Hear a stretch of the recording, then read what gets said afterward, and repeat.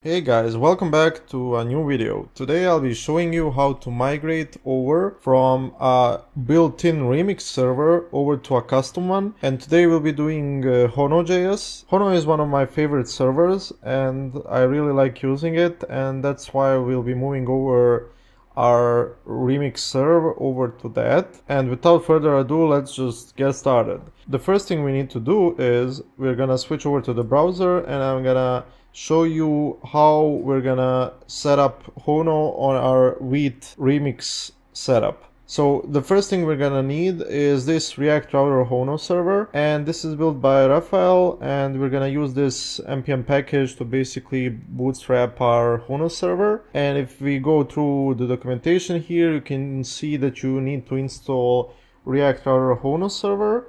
So let's head back and do that right now.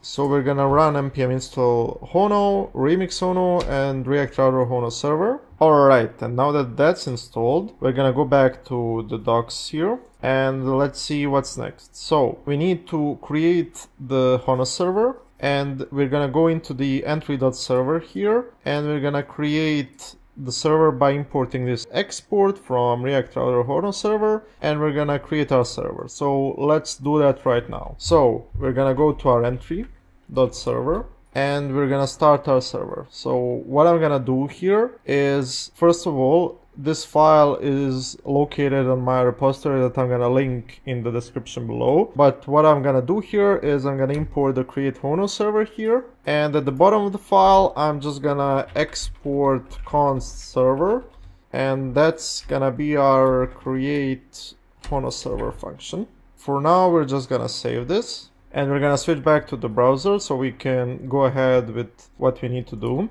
Alright, now that we're back here, we're gonna skip these parts because that doesn't matter for us, but we need to add something to the Vite plugin, and that's to target ESNext as the build. We're gonna switch back now. We're gonna go to our package.json, or rather our Vite config, and here we're gonna say build target ESNext. And this will allow Hono to be bundled with our remix app. And another thing we need to import here is the dev server from React Router Hono server/dev, and we're gonna add it here. So dev server, and we're gonna save this. And if I run it now, oh, and before we do that, I just remembered that in the entry.server we need to await this, and we're gonna save this. So we're gonna run npm run dev, and as you can see, this doesn't work. It says unknown error object response. So the reason behind this is because here where we resolve, we say new response, and this actually doesn't work with Hono properly. So what we're gonna do is we're gonna stop this, and we're gonna do the following things. First, we're gonna create a new function, and the name of the function is going to be const get load context. So what this function is gonna do is it's gonna take context, and this is from the Hono package, and what it's gonna do is it's going to create our context that we're gonna be able to use in loaders and actions. First of all, we're gonna fetch the locale of the current request. So we use the i18next, and the i18next we want to use is from remix Hono/i18next. So let's go at the top of the file and import that. So this is the import we want to use, but we are already importing this from localization. So we're going to change this to be i18next config, and we're going to use that here and here as well. But I think we're going to change this as well later on. So let's leave it as is now. So we're going to take this and we're going to go to the bottom of the file, and here we're going to say get locale, and we're going to give it the C here. And then we're gonna get the T function, so i18next dot get fix T, and again with the context. And then because we've set up the client environment, we're gonna get it from get client environment. Because we have init environment here, we're gonna say const environment is equal to init environment, and back down here what we're gonna do is we're gonna return all of the things we just created. So locale, T, and client environment. And another thing we're gonna return is body from context.body. The reason we need this C body is because the entry function here, the handle request, has a fifth parameter and it's called load context. And its type is the AppLoadContext from remix.run/node or whatever you're using. So this is going to be used instead of the new response here. And we're gonna say, load context dot body.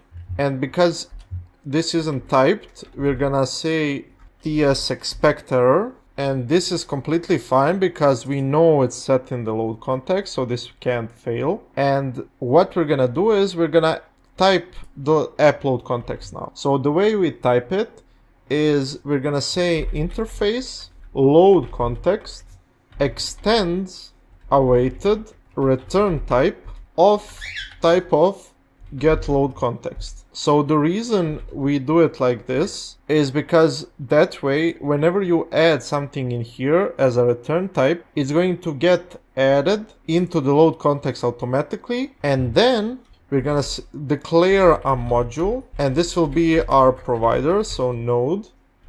And we're going to say interface AppLoad context extends the load context. But actually what we're gonna do is, because we don't want developers to use the body from the context, we're not gonna type it. So that means that we're gonna omit from load context the body part. And that is how we type the load context. So what does this mean? Because we have all of this in the load context, these three will get typed in the load context, but this won't.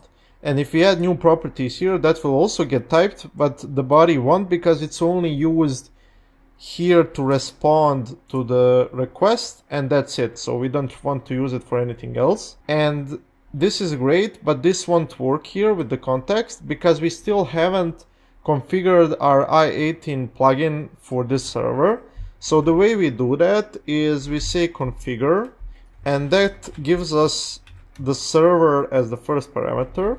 So what we're gonna do is we're gonna use a middleware, and that middleware is going to be i18 next, and it's going to take our config that we renamed earlier, and we just applied a middleware to our server that's i18 next. You can apply additional middleware, and we're going to register our get load context here, and this is basically this function. And now that when we save this and run the project, and we clear the console and run the project, we get these issues. So the reason we get these issues, I'm gonna cancel this, and we need to change our handle request here. So first of all, we're gonna remove this language stuff because we don't really use it anymore, and everything that comes with it. And we're gonna use the language from the load context because we already loaded it in the middleware on the server. Now we can just take that one and use it here instead of calling it inside of here. And we're gonna save this. And then inside of our root here, we don't need to do this anymore. We just remove this and we take the context, and then we can just do context.locale. And as you see, this is already typed for us. And actually we're gonna remove this as well, so this will be locale. The client environment, like I said, it's in the context, so we can do client environment. And now we can save this, we can remove the params, save this as well, and then run this. And another important thing before you actually run this is you need to delete this and then save it, and we're gonna run dev, and as you can see it says no route matches this. So what we need to do is we're gonna say to the dev server, so here we're gonna give it a config to exclude, and the regex we want to exclude is resources, and we're gonna save this. And now if I run the app again, here we go, we're successfully migrated to Hono.js. And if I switch to the browser, you can see that the app is running as it should. And if I refresh this, it works fine. So if I switch back to VS Code, I'll keep refreshing the app. As you can see, it's going through Hono, and that's it. So the cool thing about having Hono now is if I go to the entry.server, or rather if I go to root, I have the loader here.